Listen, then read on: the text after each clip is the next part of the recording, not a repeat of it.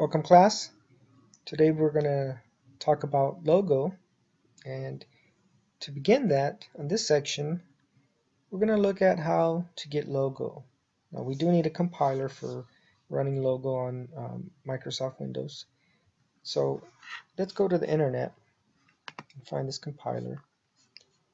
Now we want to get a free compiler, so Softronics offers a free compiler.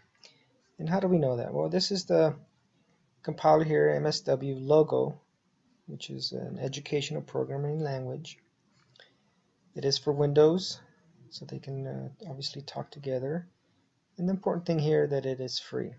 So let's go get it. The one you're going to use is the setup kit. Now we are running Windows 8.1, and if you look at here, this is for Windows, all the versions, except it only shows 7 and not 8.1, but that's fine, this will work anyways. So let's run the setup kit. Now down here, notice, do you want to run or save Windows MSWLogo 65.exe? Remember the name of it, the file name? Yes, we do. We'll save it though.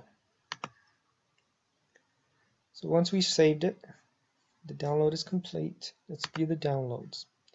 Remember I said that you want to remember the name of it. Here it is, MSWLogo 65. So it is a zip file, so you will need a unzipping software. My computer comes with the install shield, which will unzip it for me and install it as well. So run it. Here we go, just some security. Yes, I do want to install it. And again, like I said, install wizard, install shield did everything for me, and it's going to do everything for me. And I click next again. Program folder is going to be Microsoft Windows Logo, yes. And there it's complete. So once it's done, close it, close that, and here it is, Microsoft Windows MSWLogo icon.